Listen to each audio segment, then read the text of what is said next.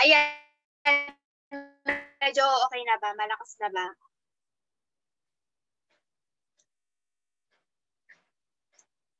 Yung sa akin pag okay.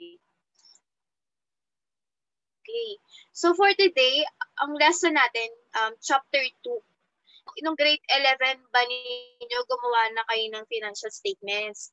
Like, nag-ano na kayo na mula sa mga transaction, ng Yes, ma'am. ano pa, balance sheet, Opo. mga journal entries. Gumawa ba kayo no? Yes, ma'am. Yes, okay. Na ano naman, medyo naalala nyo pa. Tsaka, may isa pa akong tanong. Pag nakita yung topic mo. Yung, ano ba, sino ba dito yung, ayun, sino ba dito nung, parang pag-college nyo, papasok ng accountancy, ng business course? Lahat ba dito magbi-business course? Lahat ba dito? Kasi, iniisip ko, si David po, kasi iniisip ko,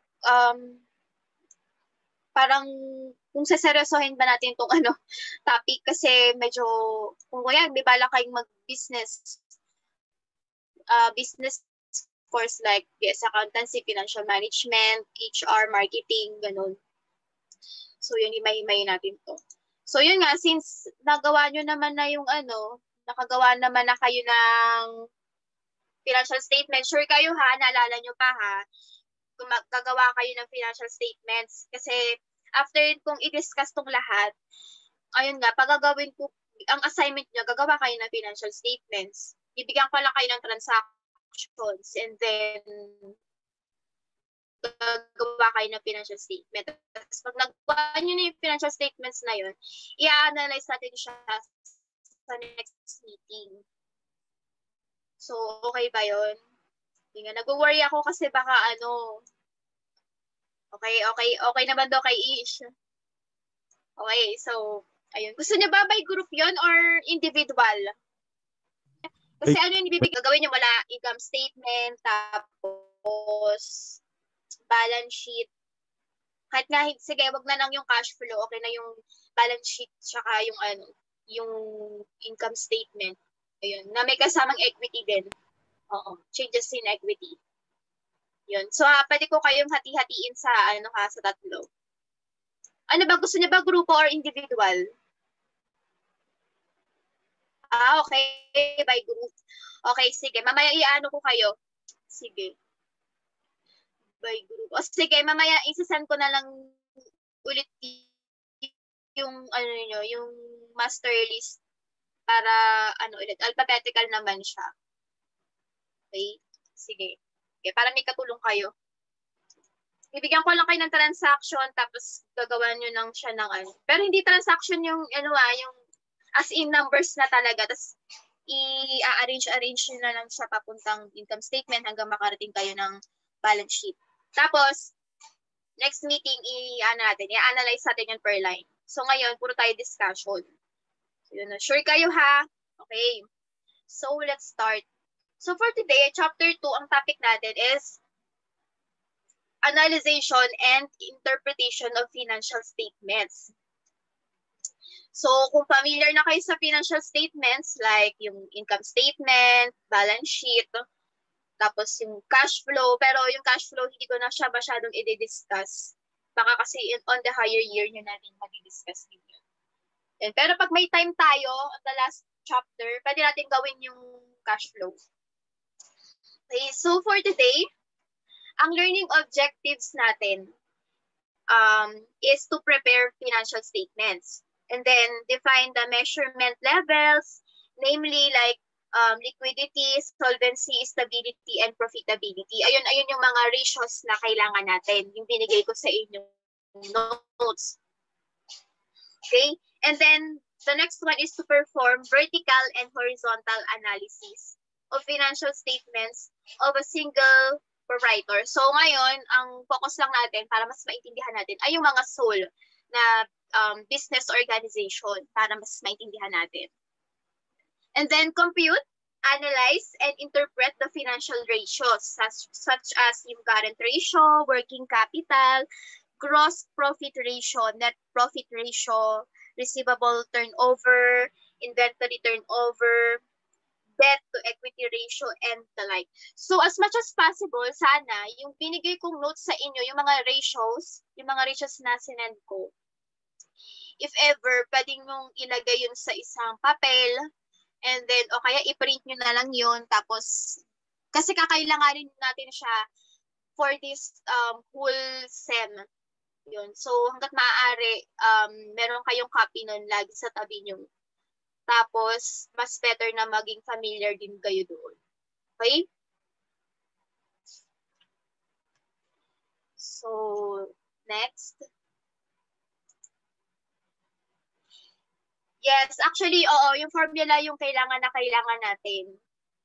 Yun yung mga kailangan nyo. Pero, yun nga, kailangan natin siyang i-apply para mas maintindihan natin kung saan natin huhugutin yung mga numbers na yun. Kasi binigyan tayo ng formula, tapos huhugutin natin kung saan yun, kung ano-ano yun, kung ano-ano yung mga nandoon. Okay?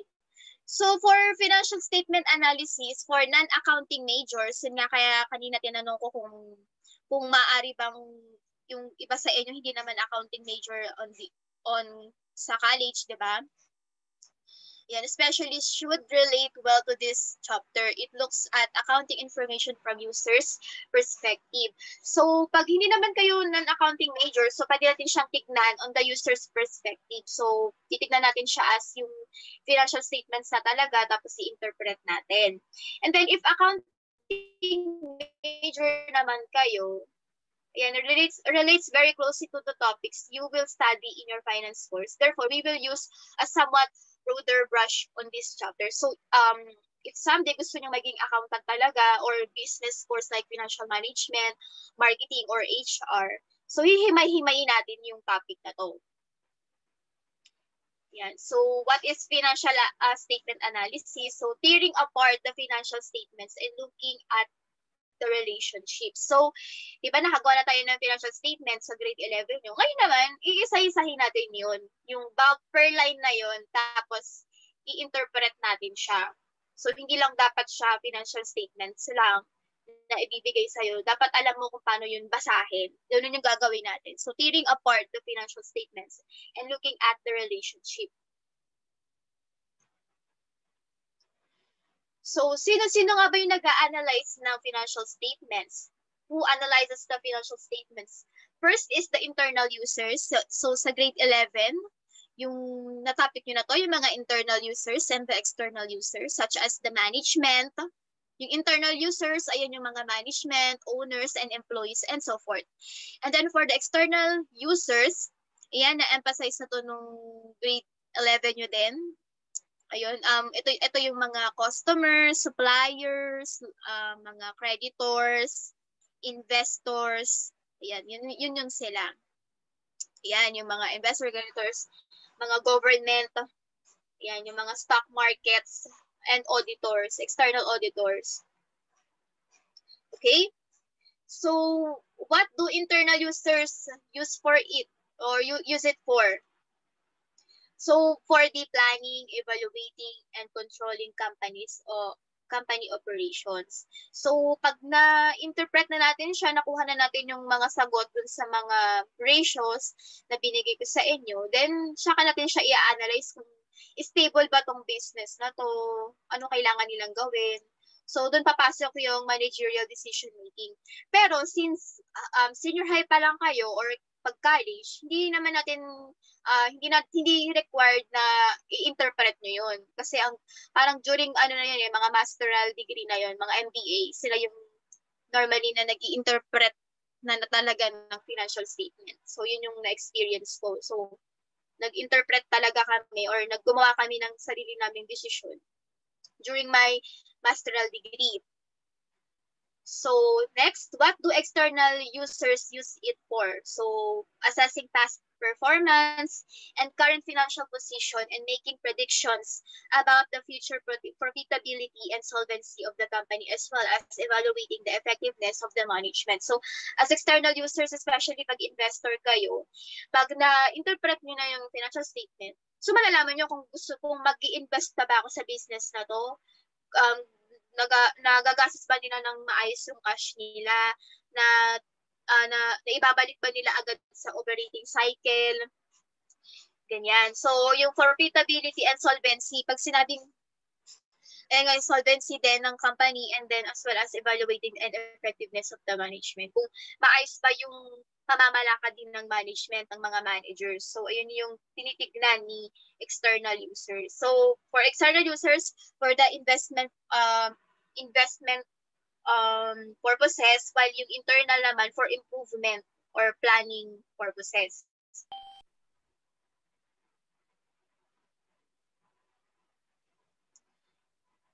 So, information is available from the published annual reports.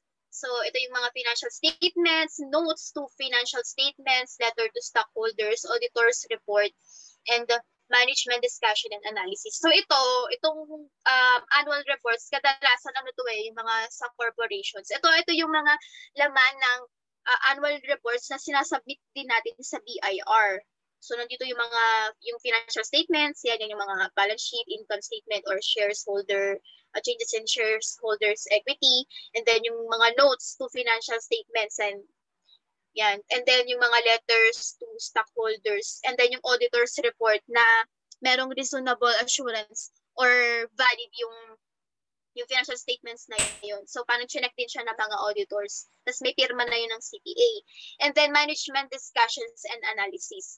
So, ito yung mga annual reports. Usually, yung mga malalaking korporasyon like Jollibee, McDo, tapos yung iba pang malalaki or kilalang korporasyon sa Pilipinas, makikita din natin, masasearch din natin sa Google yung mga financial statements nila. Actually, yung during this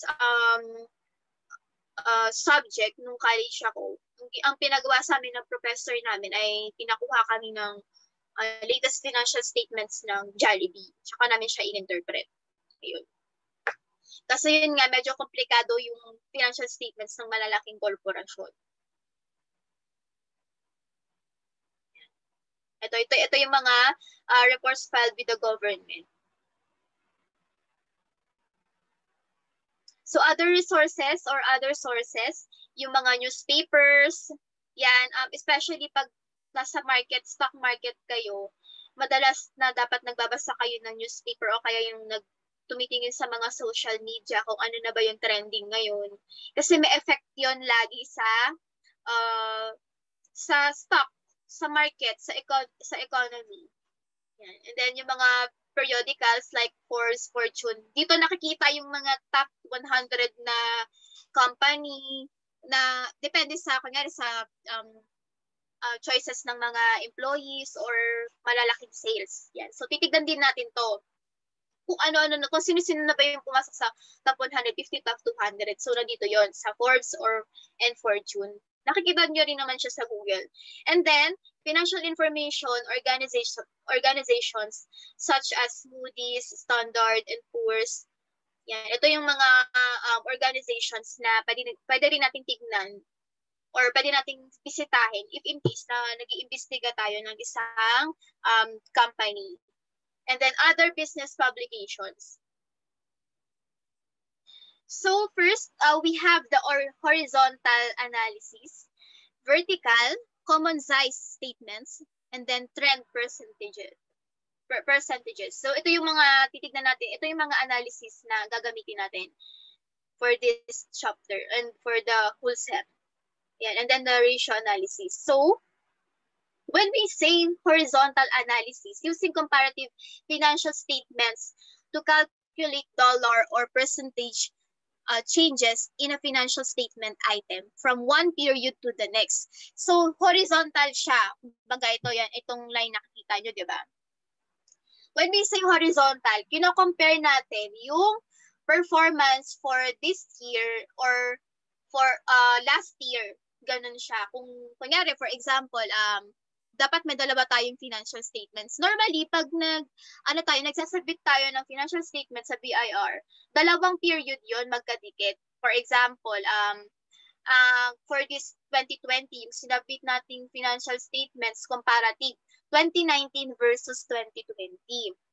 So, dapat ganun yung paggawa ng financial statements, 2019, 2020. Ayun. So, pag gumagawa tayo ng horizontal analysis, kino-compare natin yung performance ni 2019 to 2020. So, paano, siguro yung iba sa inyo, pag magaling naman sa math, na-figure out nyo na kung paano kino-compare yun. For example, yung current asset ni 2019, 2020, pero same company ha, same parang performance to ni company mismo.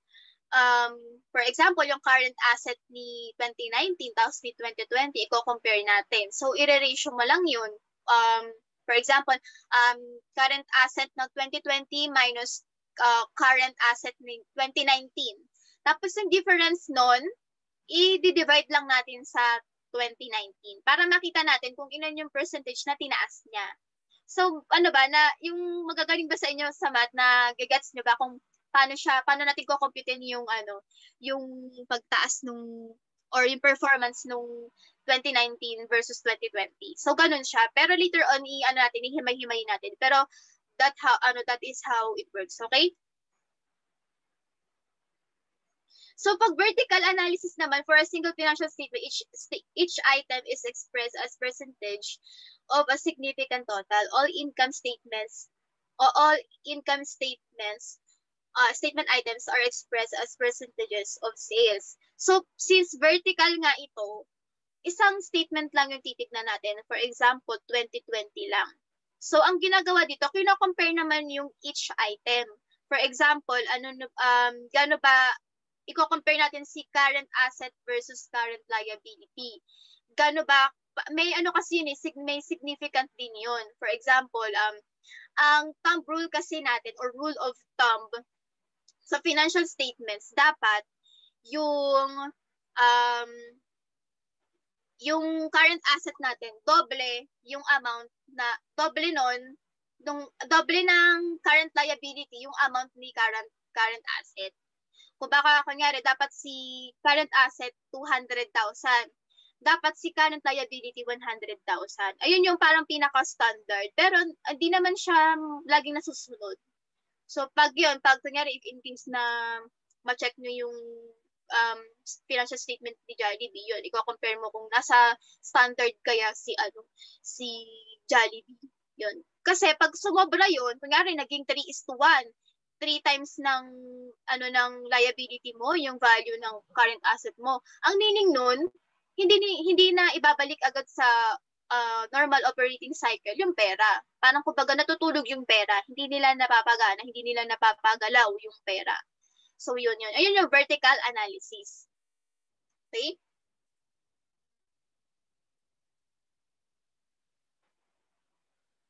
So, common size statements, financial statements that show only percentage and no absolute dollar amount. So, pag sa mga common size statement, hindi number yung nakalagay. Percentage yung nakalagay. For example, pag sinabing current asset, yung full amount ng current asset naka 100%. Tapos, naka-percentage na yung mga accounts receivable, yung cash, yung inventory, ayan, tapos pag sa sales naman, basta siya, parang yung pinaka-total nila, naka 100%. Yun. Kaya total percentage ng current asset, 100, current liability, 100%, tapos yung equity, 100%. Tapos, pinapakita nila yung mga pagkakahati-hati ng mga laman ng current asset. So, nag-gets ba so far? Ayun, sabihin niyo sa akin pag mabilis ako, ha?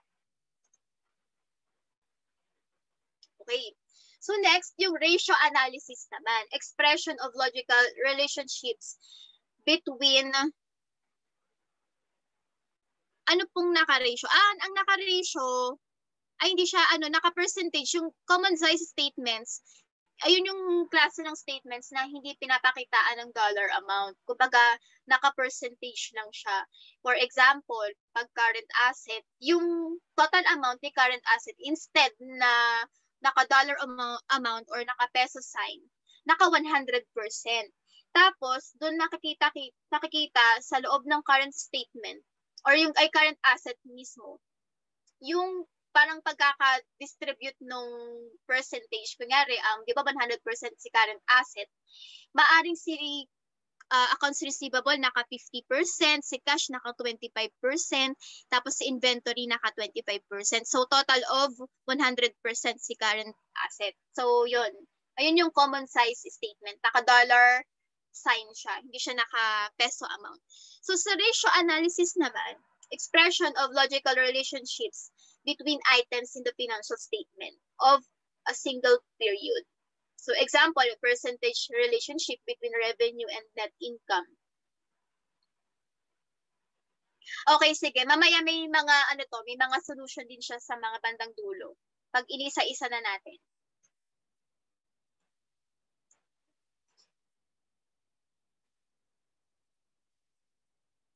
Yan. Dito naman sa ratio analysis, instead na, 'di ba, kanina yung sa common size statement naka-dollar amount ay naka-percentage amount yung current asset. Dito naman, parang relationship naman ng magkakaibang line item. Kunyari, 100% si sales. Tapos, naka 50% si current asset. Ganun. Parang relationship ng magkaibang line item naman. Pero later on, sige, i-discuss natin siya isa-isa para mas malinaw. So for horizontal analysis example, the management of Clover Company provides you with a comparative balance sheets of the years ended December 31 and 1999 and 1998. Management asks you to prepare a horizontal analysis on the information. So ito, nakikita nyo na ba yung financial statement, for example? Si 1999 versus 1998. Ganito siya. Ayan ang itsura ng comparative statement. Normally, ito din yung itsura ng sinasabit natin sa BIR. Hindi yung normally na isa lang na year. So, ito yung madalas na itsura ng sinasubmit natin sa BIR. Lalo na pag nag-operate na siya for the last year. Ganon. So, merong 1998 versus 1999. So, nakikita nyo yung current asset, yung cash, accounts receivable, inventory, prepaid expenses. So, ano yung nakikita nyo? Ito yung 1999 versus 1998. Ano yung napapansin nyo? Parang sa isang tingin mo pa lang, ano yung napapansin mo na gumalaw? So, ako, kunyari, yung total current asset, ma'am. Parang mas nalugi yung 1999. Yes. May pinagkaiba po sa 1999.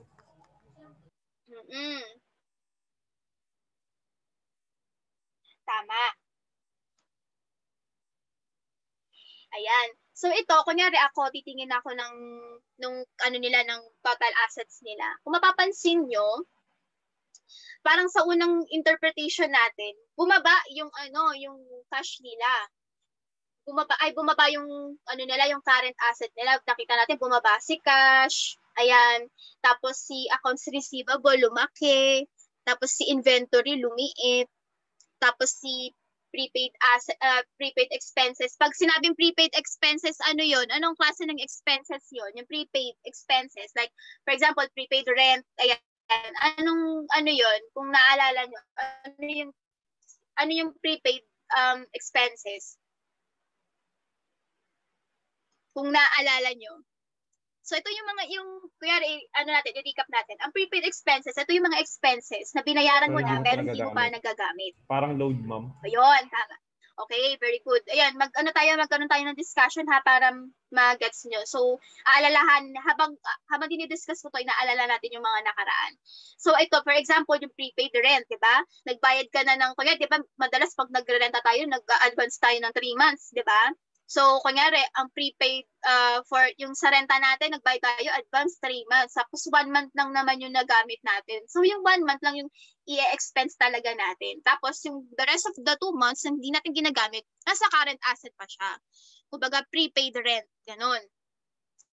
So, ngayon, kung mapapansin natin, sa unang interpretation pa lang natin ng financial statements na to, ay, siguro nalugi to kasi dumiit yung asset nila eh. Ganon. Tapos, dito naman, sa baba, yung non-current asset na tinatawag na land, buildings, and equipment. So, we all know na Ayan, ano lang naman to yung mga depreciation naman na to. So yan, may tumaas na isa. Siguro, ito, kaya tumaas to, may binili silang panibagong equipment. Kasi dapat pare-parehas lang to. So yun, na-gets back. Okay. So ngayon, nakita natin yung asset nila, nakita natin bumaba. Pero hindi pa natin nakikita ang liability. Hindi pa naman natin nakikita sa equity. So dapat hindi muna tayo judgmental. Pero syempre sa una natin kita ayun yung makikitaan natin agad. So dapat i-view din natin yung mga liability and then equity kasi malay mo bumaba din naman si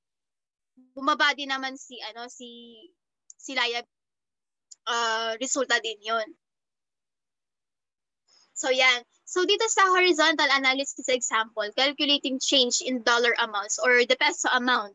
Yan, current year figure minus yung base year figure. So ito, i-compare natin meron kayong calculator diyan. Ayan, or sa cellphone nyo. So meron tayong Yes, ma'am, may calculator. i-compare natin si cash. Ayan. Ang formula natin, di ba, sabi dito, yung dollar change, current year less than or minus base year figure. Sino dito si base figure natin? Anong year? 1999, ma'am. 1999. Ang base figure natin. Ang base year natin? 1999 o 1998? 1998 po pala, ma'am. 1998. Okay, very good. Ayun, 1998. Kasi, wait lang. Ayan, ito, balikan nila natin. Diba, current year? Ang current year natin is 1999, diba? So, ang base figure natin is 1998. Ayan. 1998. So, sabi nila, okay, if compare natin si cash, anong sagot? Dollar change natin or peso change? 11,500 po. Ayun, 7,000, ano? Anong sagot? 11,500. Sure, 11,500? Wala bang sign? Di ba dapat Sure, negative 11,500? Tama ba Ay, ako? negative 11,500. Oh, yan. Di ba? Mahalaga yan, ang negative tsaka positive sign. Okay? Okay, na-gets. Okay, sa accounts receivable, anong sagot?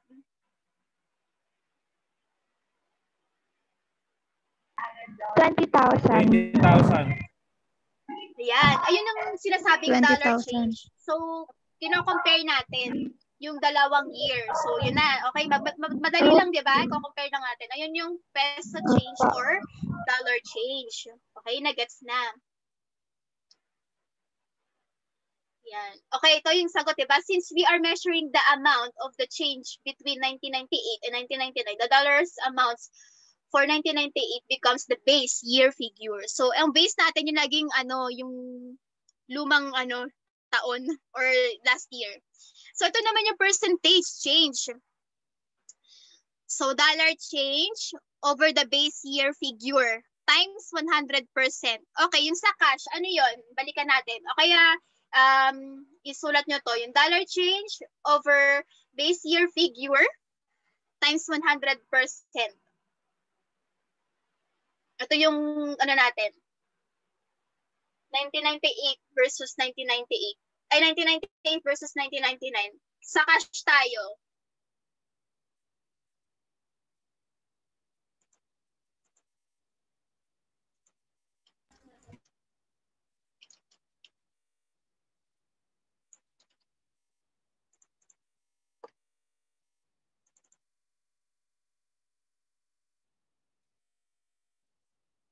Andyan ba kayo?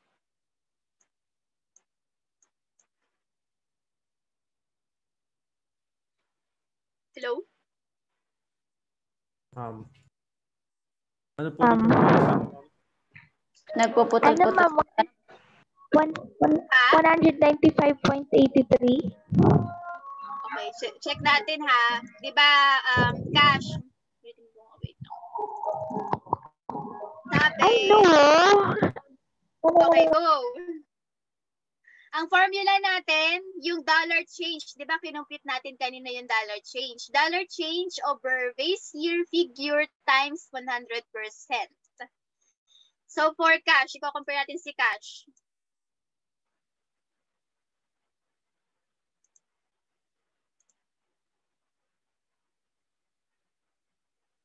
Okay, sabi ni Ish, 48.93. So, ano, okay na ba?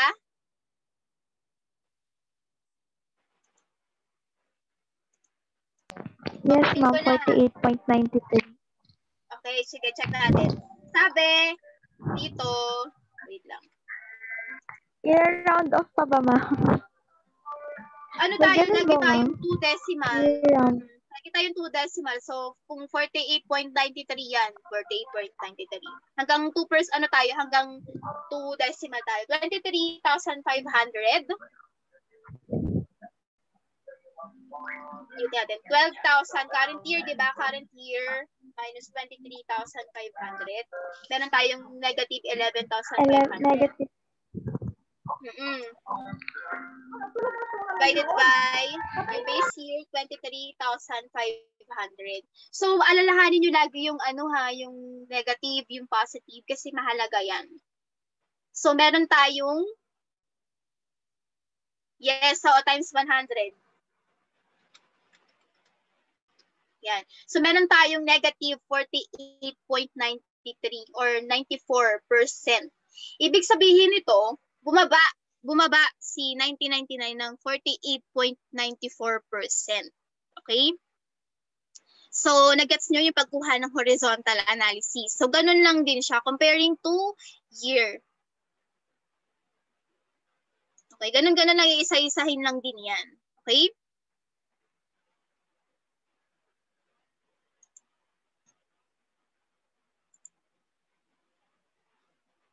Gusto niyo pa ba isa? Okay, let's compute yung accounts receivable naman.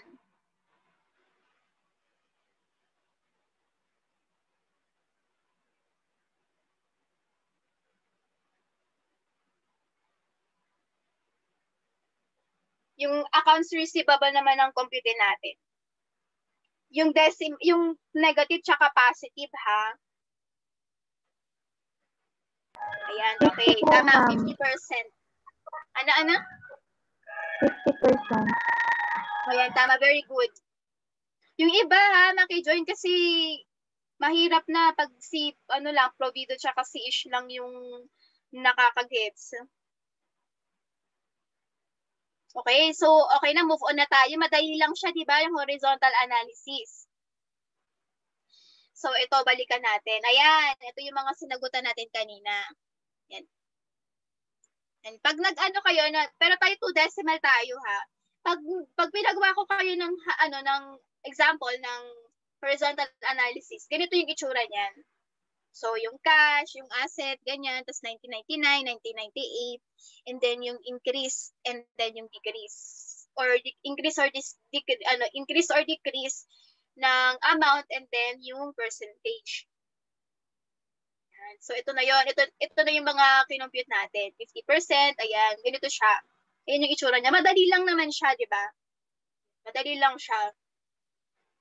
Yes, ma'am. Let's apply the same procedure to the liability and stockholders equity section of the balance sheet. So, ito naman, nandito naman tayo sa accounts payable. Ganun lang din siya. Kukumputin lang din natin.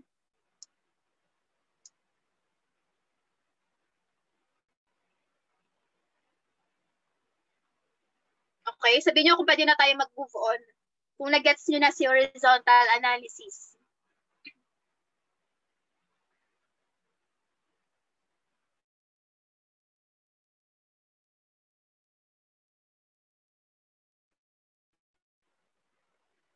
Tama yan, move on. Ganun lang din siya, comparing one line item, pero versus another year.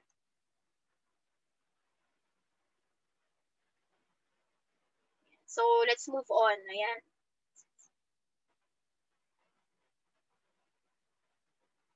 Yan, meron siyang ganitong statement din sa dulo na yung sales nag-increase ng 8.3% while yung net income nag-decrease ng 21.9. Yan, kung mapapansin natin, nag-increase nga si sale, pero yung income nag-decrease. Baka siguro lumaki yung expenses natin. Ganun siya. Pagkari tumaas si net sale, yan 8.3, tapos pero yun nga yung again yung income nila nag-decrease ng 21.9%. Bakit? Maaring lumaki yung expenses natin, yung cost of goods sold. Kasi 'di ba napansin mo dito, yung cost of goods sold nila tumaas ng 14.3%. So may impact siya sa net income natin. So yun yung mga first interpretation natin. Yan, lalo na kunyari nasa shareholders meeting kayo, tapos pinapadiscuss sa inyo yung financial statement. Ganito nyo siya i-discuss. Like yung net sales natin for this year tumaas ng 8.3% while yung net income natin nag-decrease ng 21.9%. And then tatanungin ka ni shareholders, tumaas yung net sales natin, pero bakit bumaba naman yung net income? Net income kasi 'di ba less of expenses na to. Sasabihin natin, kasi tumaas po yung expenses natin for this year, yung cost of goods sold natin lumaki ng 14.3%. Kaya nagkaroon siya ng negative na 21.9%. Yan. Pati yung operating expenses po natin tumaas ng 2.1%. Ayan. So, ang gagawin, parang ang magiging decision ni shareholders, ayan, baka pwede natin bawasan yung cost of goods sold natin. Pwede natin bawasan yung mga operating expenses natin. Yan, or maghanap tayo ng panibagong supplier na merong mas murang raw materials, yan, or mag-hire tayo ng mas mababang, parang kumbaga mag-hire pa tayo ng maraming empleyado para tumaas yung net sales natin pero same pa din ang expenses. Yan. So ganito nila ini-interpret yung financial statement. So move on na ba, guys?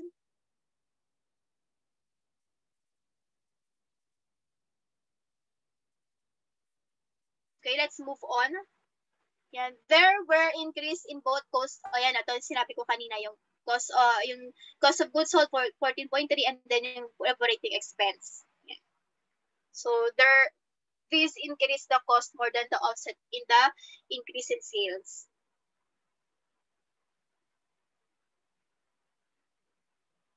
Okay, move on. Okay, nasa vertical analysis naman na tayo. So the management of the sample company asked you to prepare a vertical analysis for the comparative balance sheet of the company. Okay, so ito yun din yung sinasabi ko sa inyong common size or yung ratio analysis din. Pero ito, iisang taon lang yung kino-compare natin. Yan. Ganito siya, yung katulad ng sinasabi ko, yung total of asset, tapos naka-percentage si cash, accounts receivable, inventory, si land, equipment, and accumulative depreciation. So bakit may ganitong klase ng analysis? Sa tingin nyo, bakit? Bakit kaya kailangan hati-hatiin pa? Anyone can guess? Para po siguro malaman nila kung saan sila nagkukulang ng asset, ma'am. Yes, tama. Para malaman nila kung saan ba yung may pinakamalaking cash or yun nga yung may malaking contribution. Ganun siya. Okay, tama yon.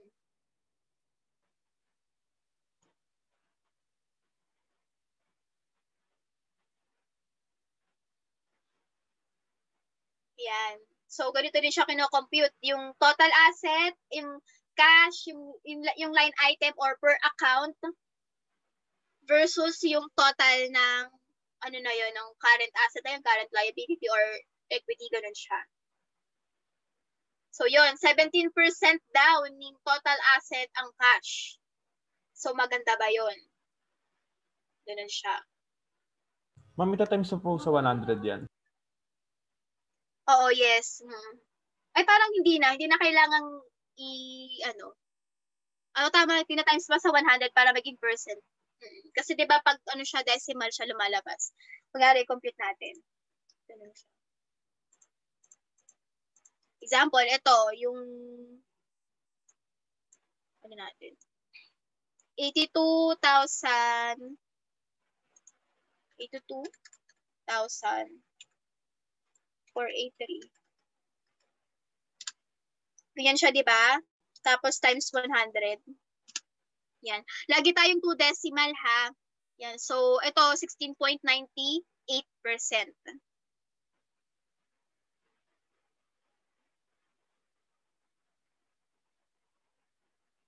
Okay, na-gets ba? Kasi naka-percentage, naka-decimal kasi siya. So, i-convert natin sa 100% or sa percentage. Madali lang naman din to, itong vertical analysis. Yan, comparing lang naman siya. Pero later on, dun tayo sa ratio analysis magkakagulo. Yan, sa accounts payable din, ganon. Accounts payable versus yung total liability. Ayan, yung 76% over yung total, total liability and share stockholders equity.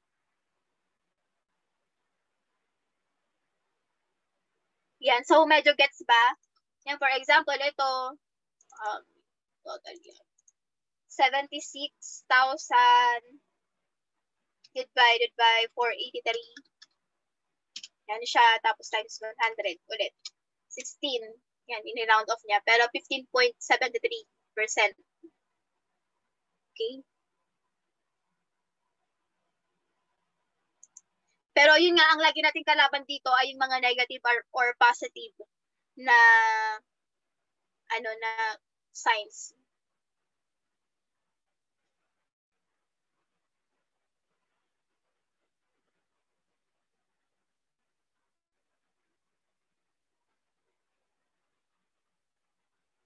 Okay, so sa trend percentage, example naman, ito, Wheeler Incorporated or Incorporation provides you with the following operating data and asks that you prepare a trend analysis.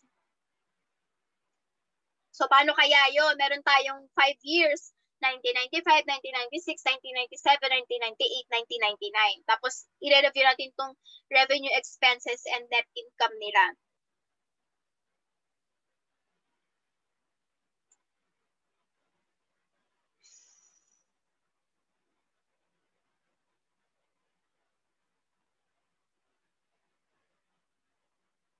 Gusto niyo ba computein natin to? Yung yung revenue, yung parang horizontal din to horizontal analysis pero madaming year. So tayo, percentage. 1996 versus 1990s, 1995, 1996 versus 1997, computein natin. Muna tayo, 1995 versus 1996.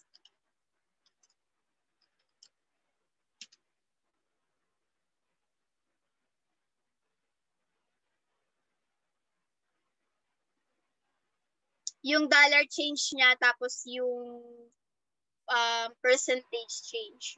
Pero horizontal to, horizontal naman siya.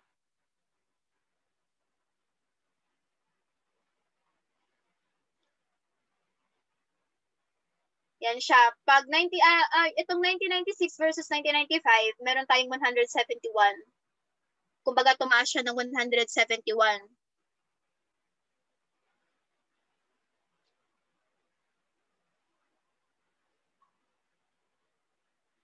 Yan. Pag gumawa ka ng trend percentage, example, yung pinaka-base year natin, si 1995, puro 100% naman yan.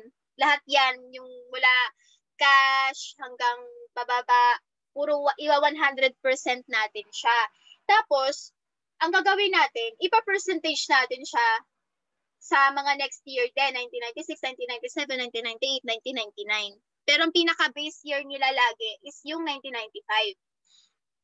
So medyo nagigets niyo ba to? Itong na to? Or medyo malabo?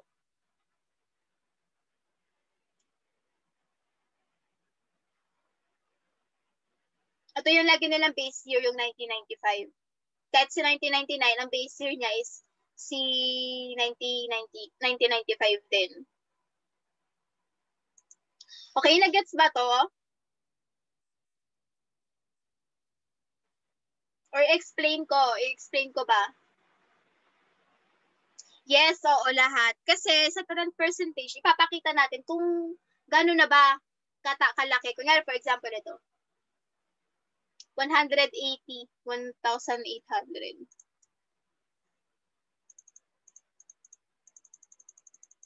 Ang ginagawa ko na nga lang dyan, hindi ko na ano lang. 2,405 over 1,820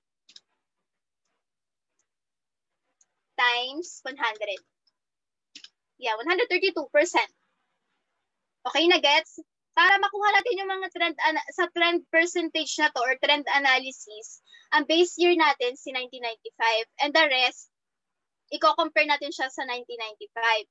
So para mas madali natin makuha yung percentage, instead na i-minus pa natin to, tapos ipe-percent natin, tapos i-add natin sa 100%. Ganito na lang yung ginagawa ko. So yung current year over yung base year. Current year over yung base year. Tapos i-multiply lang natin sa 100. Okay, nagets ba lahat? Oo, yes. Ito tayo natin sa 100 para maging percentage siya o maging percent siya. Oo, ayun yung shortcut. Kasi ang long cut natin yung katulad kanina, yung mina-minus, tapos i-add ulit sa 100%, ganun. Ganun ang ginagawa ko eh. Ayan siya, ganyan.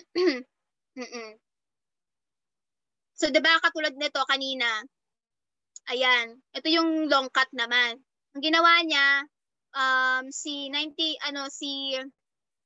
tawag dito, ayan, si 1996 minus 1995, ginawa niyang 171, tapos binase year niya pa, 9% daw yung tinaas. So, ginawa niya 100 plus 9%. Ganun yung ginawa niya. Parang nilong cut method niya. Pero yun nga, para mag-shortcut tayo, ang ginagawa ko, tandaan nyo na lang, na yung current year over base year times 100. Para mas madali, di ba? Diretso na yun, ma'am. Diretso na siya. Di ba katulad nito? Ay, nasa na ba?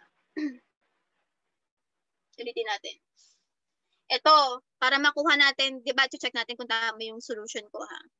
Ayan, ulitin natin. Or kaya ibang na lang, si 1998 versus 1995. Ginagawa ko, si 1998, 2244 over yung base year is equal to 1.23, di ba? Pero i-multiply natin sa 100 para i-convert natin sa percentage. So, 123%. Check natin kung tama. 123% nga. Ganun lang siya, ha? Para mas madali pag nag-trend analysis tayo. So, again, ang base year natin si 1995, laging 100%. Then, comparison lagi ng mga next year or forecasted year versus yung base year natin. Kung tumaas ba o bumaba, ganun. So, na-gets ba? Ayun yung yung parang shortcut method ko.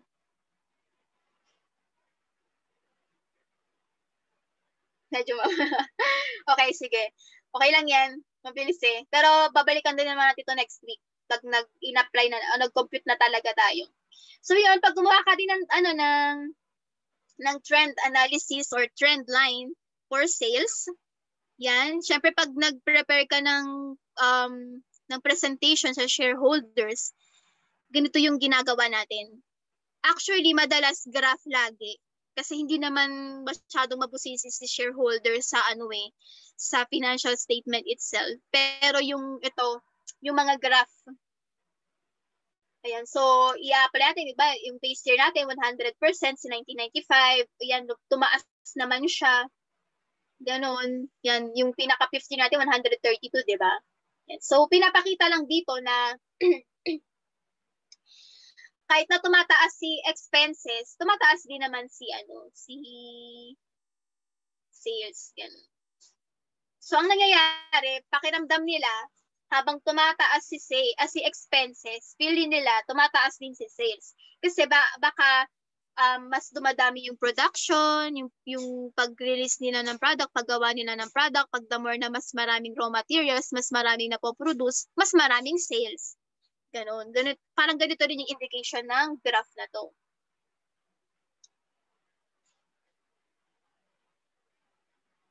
So, dito na tayo sa ratios.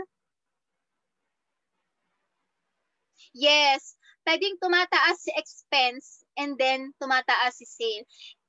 Dito tayo, parang natin yun part ata siya ng management accounting. Dito sa yung mga management accountant, ang role naman nila is tinitignan nila yung katulad ng break even, yung gano'n, nagko-cost and benefit analysis sila. Kasi hindi naman sa lahat ng oras, pag tumataas si expense, tataas din si sales. Kaya magkakaroon ng analysis din si management accounting. Ano kaya yung may pinakamataas na expense pero mataas din yung sales? Yung parang kumbaga kino-compute nila kung gaano kadami yung gagawin nilang investment. Parang kung kayo ba kung na-imagine niyo yung ganung klase ng analysis. Pero sa management accounting yun eh. Yun, yung mga break-even na analysis. Yung kino-compute nila na kung gaano kadami expenses, gano'n din kadami yung sales. Ganun. Okay. Pero nasa yun ni management accounting. Pero baka madaanan din natin siya dito. Pero alam ko management accounting yun. Ratios can be expressed in 3 different ways. First, yung ratio. Yan, like yung 2:1, 3:1, ganon. And then, percentage. Pwede rin natin katulad ng ginawa natin kanina, yung percentage, yung pinakita nating ratio. Yan. Or dollar change, or yung dollars per earning per shares, ganyan. So, meron tayong 3 ways. Maaring by ratio, by percentage, or by dollar sign. So, pag nagkaroon tayo ng exam, isa rin yan sa titignan nyo. Kung ang hiningi ba sa inyo ay ratio, ang hiningi ba sa inyo ay percentage, or ang hiningi ba sa inyo ay yung dollar change. Ganun siya. Yan, caution. Yan yung titignan natin. Using ratios and percentage without considering the underlying causes may be hazardous to your health. Ayun. Yan, lead to incorrect conclusion.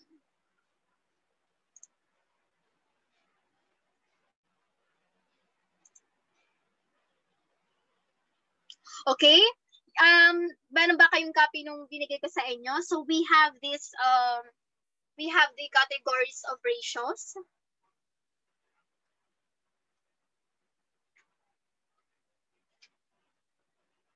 Actually, yung mga nauna madadali, di ba? Yung trend analysis, yung horizontal analysis, yung vertical. Pero ito yung part na mas better na makabisado nyo. So we have the liquidity ratios indicate a company's short-term debt paying ability.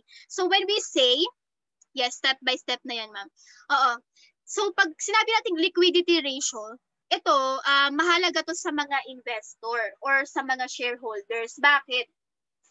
Tinitignan nila yung liquidity ratio. Meaning, ito yung part na tinitignan natin na kung madali bang naibebenta yung mga asset nila. Kunyari, if in case na nagkaroon ng bankruptcy, yung company nag-declare yung bankruptcy, isa to sa tinitignan ng shareholders. Kasi dito nila nakikita kung mako-convert ba agad yung mga current asset nila or yung non-current asset nila into cash. Ganun siya. Kung makakakuha ba agad sila ng pera if in case na may nangyaring hindi maganda sa isang kumpanya. So, yun. Kaya indicate a company's short-term debt paying ability. Okay, nagets ba? So, sa liquidity ratio natin, we have the current ratio. So meron ding isa yun yung quick ratio. Yun, or yung acid ratio. So we have two sa liquidity ratio. Okay. Una, yung current ratio, and then meron tayong isa pero di ata nakalagay dun sa book na binigay ko. Pero meron tayong isa na yung tinatawag na quick ratio. Okay? Mamaya ko-compute natin, di ba? Magagamitin lang yung quick ratio pag makuha yung current liability. Yun, kasi pag quick ratio kasi, meron tayong aalisin na isa katulad ng inventory. Tama ba? Oo, basta ganun. Oo. Parang ang kinukuha lang doon yung cash at accounts receivable. Yan. Pero nasa current liability pa din. Parang kumbaga, ayun naman yung mas, kumbaga may current, di ba, may liquidity ratio, like yung current ratio, meron pang mas quick, kumbaga mas mabilis na pag-convert ng mga current asset into cash. Ay, nakalagay ba? O yan yung, basta quick ratio ang tawag doon. Meron tayong dalawa O, mas, naman yun, mas mabilis ang pag-convert ng cash. So, meron tayong isa din, yung equity ratio. Yan, shows relationship between debt and equity financing in a company.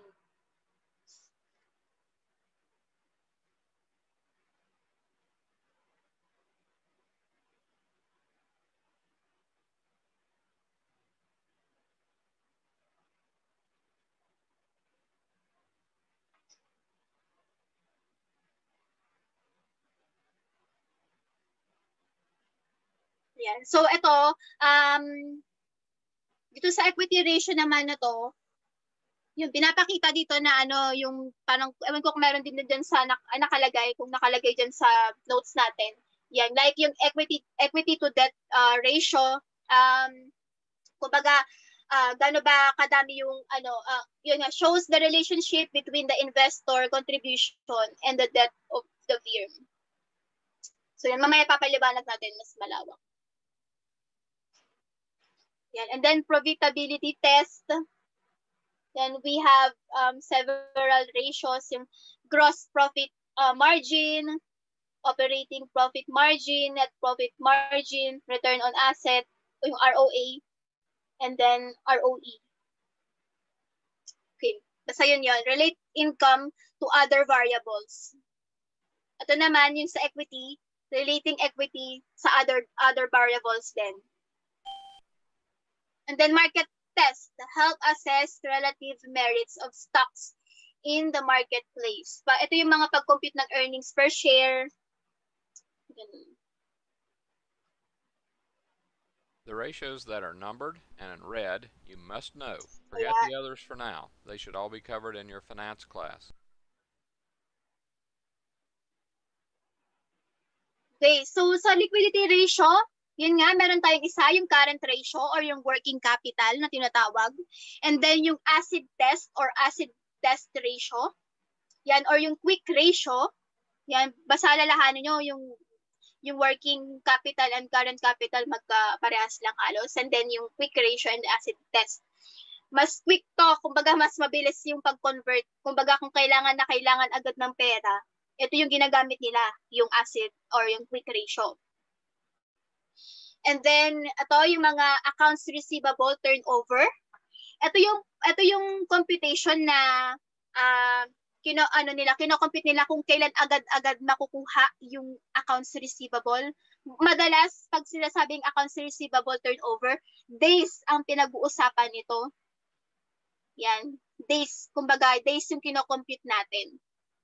Kunyari, sa isang taon, every other 2 weeks or every other 14 days nare-receive ang cash.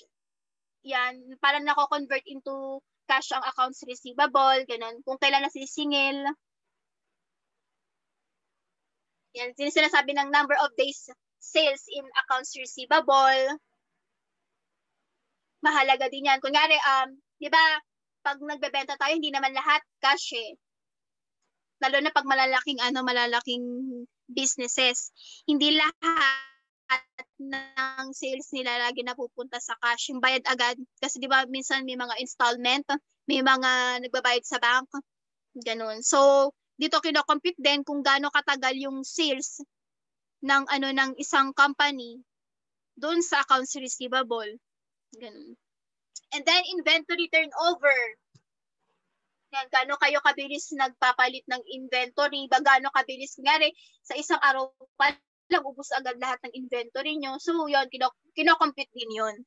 So, ito yung mga nasa liquidity ratios natin. Yan, current ratio, asset test, accounts receivable, turnover, number of days sales in accounts receivable. So, parang nasa activity ratios din siya, inventory turnover. Ayan.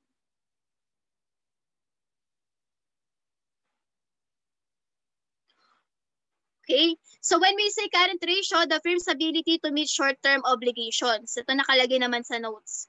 Pag sa quick ratio, firm's ability to meet sudden and immediate demands on current asset. Yan yung mga sinasabing quick asset like cash, marketable securities, and accounts receivables. So hindi kasama ang inventory. Okay? So far ba nagigets? Yan, yung pag sinabi namang accounts receivable turnover, number of times receivable have been realized in sales. Pag inventory turnover naman, number of times the merchandise inventory was sold and replenished during the period. Okay, so far ba na nagigets niya? Pero i-compute naman natin to. So, puro tayo ngayon? Puro, anong oras na? 11:11 na. Okay.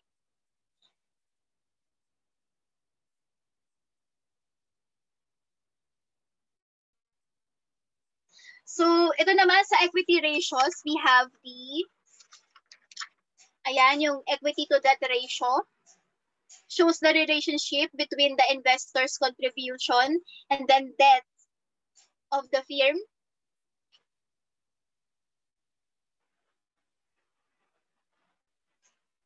Sa profitability test naman, yan return on operating assets. And then net income to net sales, return on sales or profit margin na tinatawag. We have, di ba, we have three klase ng profit margin. Yung una, yung gross profit margin, yung gross profit percentage on sales to recover operating expenses. And then operating profit margin, operating profit percentage per peso of sales. And then net profit margin, profit percentage per peso of sales. We have ROA naman, tapos meron din naman tayo merong ROE, yan, overall asset productivity, and then yung ROE naman, rate of net income earned based on owner's equity.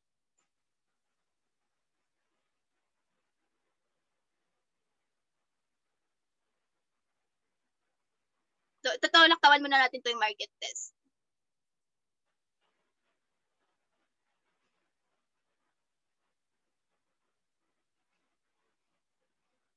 Okay, so ito for example, na 10:13 na. Sige, hanggang lang tayo, 11:13. Hanggang 11:30 lang tayo. Para next mag-analyze na lang tayo.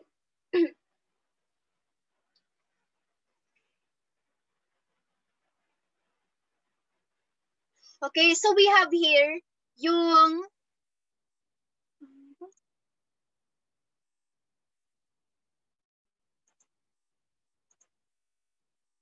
the Norton Corporation. So first, ayun nga yung current asset nila, and then yung liabilities and stockholders equity, and then yung income statement. So i-apply natin na binigay. So dito, yung current asset natin or yung current ratio, 'di ba? Sinabi dito yung current ratio, current liability versus current asset versus current liability.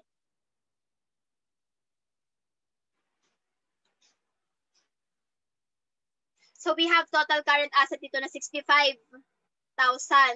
Tapos may current liability na 42,000. So ang ratio nito, pag kino-compute natin, example lang ha, 65,000 over 42.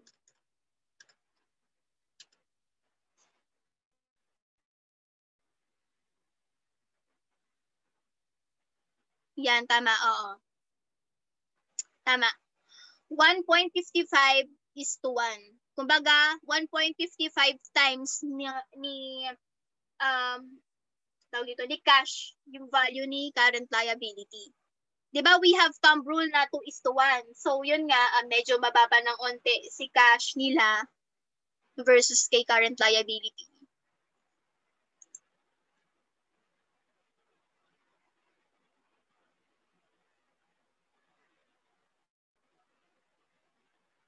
Okay, pag sinabi naman natin quick ratio, ano kaya yun?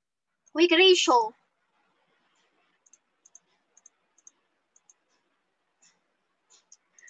Pag quick ratio, 'di ba? Hindi nasabi dito yung sa una. Kung meron kayong notes.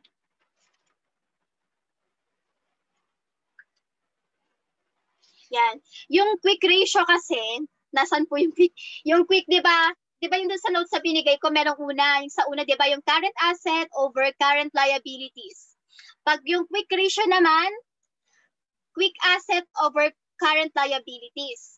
Ngayon, pag sinabi natin quick ratio, ang tatanggalin natin si inventory. So, ang kukunin lang natin lagi, madalas, ay si cash, yung mga marketable securities nila, or yung accounts receivable. Tatanggalin natin si inventory. So, dito,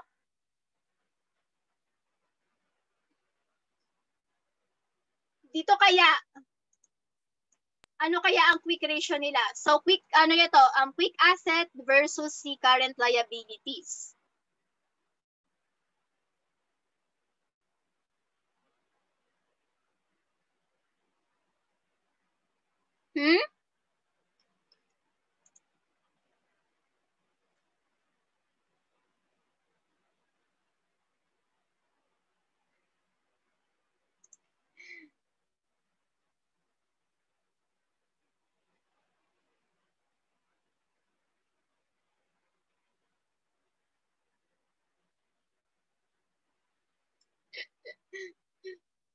Okay, so ito balikan natin. Si working capital, pag sinabi si working capital, kunyari hindi ratio ha, working capital lang. Si current asset minus yung current liability. So we have a working capital na 23,000.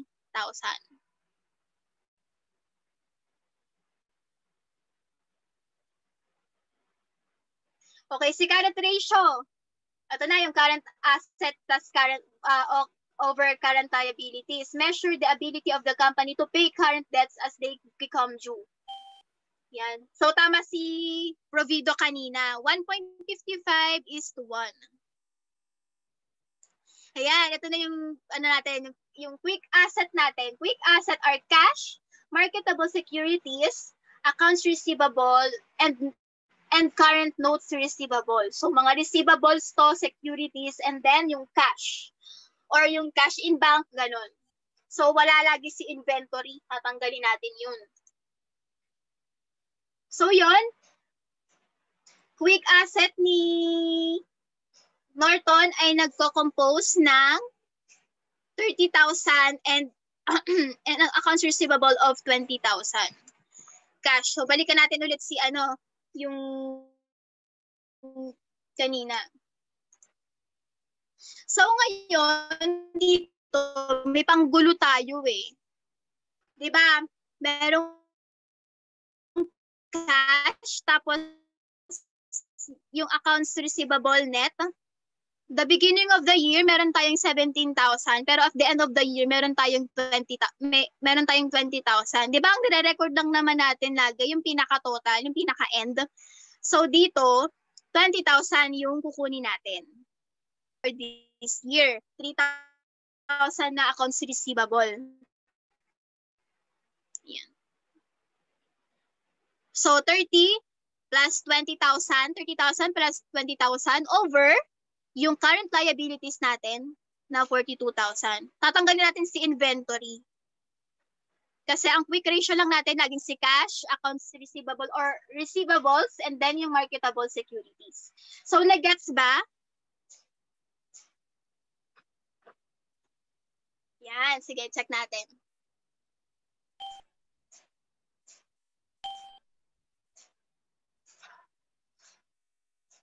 Yan, very good. 50,000 over 42,000. So, ang acid test ratio natin is 1.19:1. Yan, very good. Nagigets nyo na.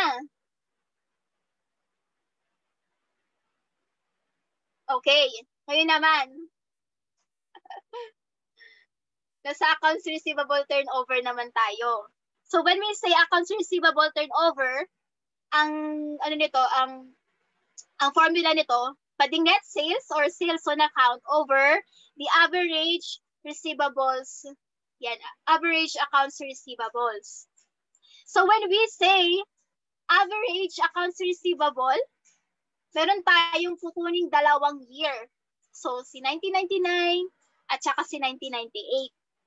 Kasi average average accounts receivable. Okay? Nagets ba? Diba kanina meron tayong end of year, tapos meron tayong beginning of the, end of year tsaka beginning of the year. Tapos meron tayong sales on account. Check natin. Okay.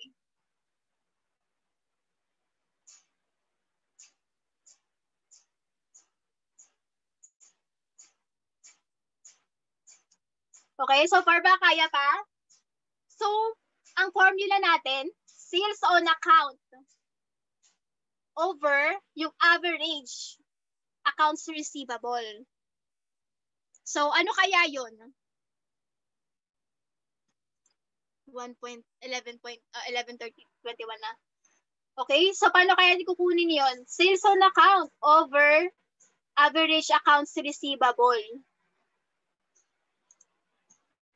Okay, pwedeng mag-compute.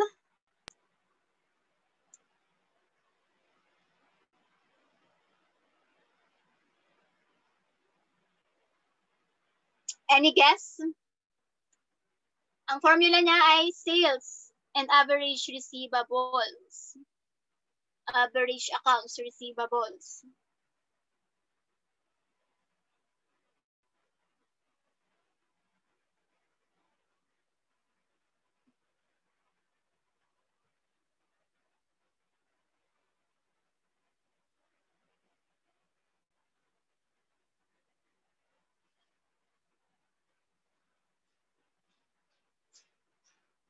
Okay? So, check natin. Okay, read natin. 17,000 plus 20,000. Meron tayong 37 divided by 2. So, we have 18,500 na average accounts receivable. 18,500. 18,500. So, 494 over 18,500. Yan, 26.7. Check natin kung tama tayo.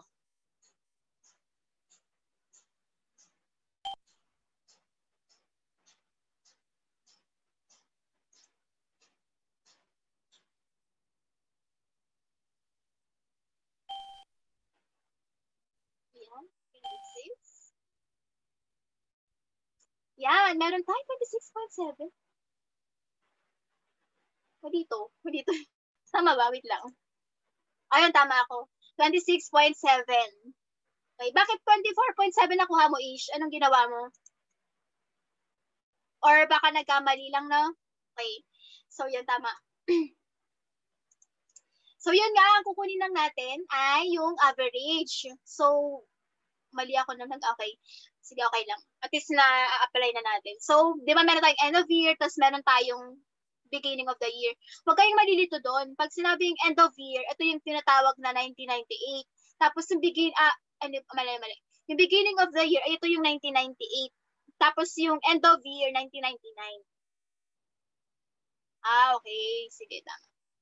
Ayan. So, Kaya nga siya average. So, kukumpit natin yung yung average ng 2 years nung kasunod niya. Or yung last year. So, ito. Okay. So, i-end ko na siya. Ngayon, ang sa akin,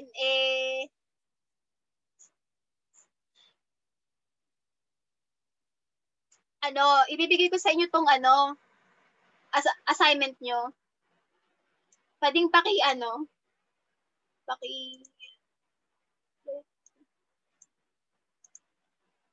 Ayan. So, ibibigay ko sa inyo to si Norton Corporation. Tapos, kukomputin natin. Hindi ko pa po plus. Oo, groupings. Isi-send ko. Kahit na lang, siguro,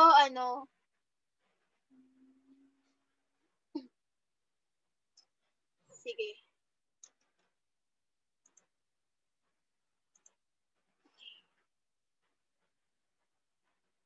We have 3 groupings. Mamaya isi-send ko yung groupings. Pero nasa master list lang naman din yun eh. Tapos, gagawa na lang kayo ng PowerPoint.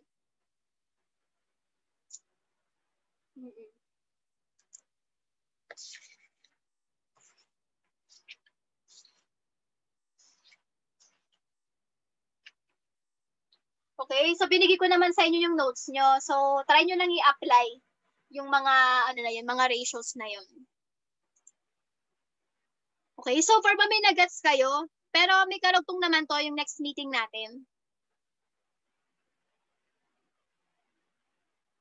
Okay? Any question, guys? Profitable. Hanggang profitability yun, ma'am, yung gagawin namin, ma'am. Lahat. Lahat ng ratios na binigay ko sa inyo. Hanggang D, ma'am, hanggang D. Ano ba? Wait lang, check ko nga yun.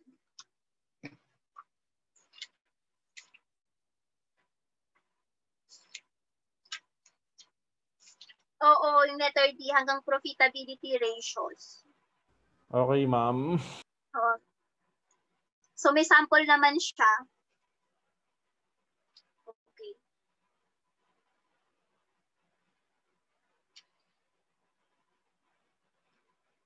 So, since 3 groups naman na kayo, yung okay. Grouping scope per activity ratio. Merong leverage ratio, may profitability ratio, and then activity ratios. Paano kaya yun? Nabubunutan? Paano kaya mabubunutan yun? Wait nga.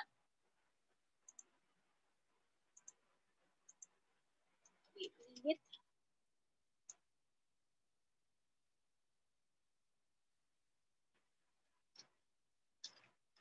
Sige, paano kaya yun?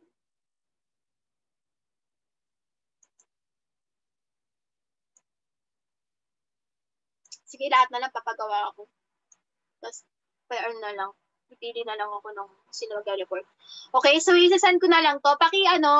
Screenshot nyo na lang kaya, no? Okay, ito yung isa, yung balance sheet. Send ko na sa GCN, ma'am. Send ko na lang. Sige, sige. Hindi, ma'am, in-screenshot ko na po. Send ko na po sa GC yung balance sheet yung una. Okay. Sige.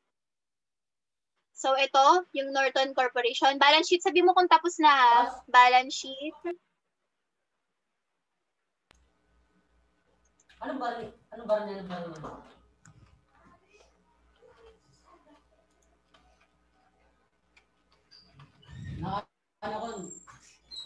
Tapos na, ma'am. Por, ingat kayo dyan, Por.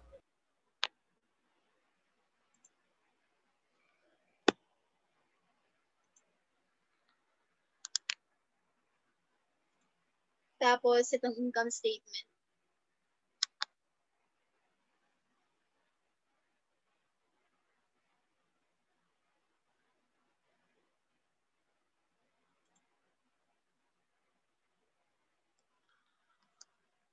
Okay, na ba? Na gets na? Okay. Okay po, ma'am. Nagets naman po.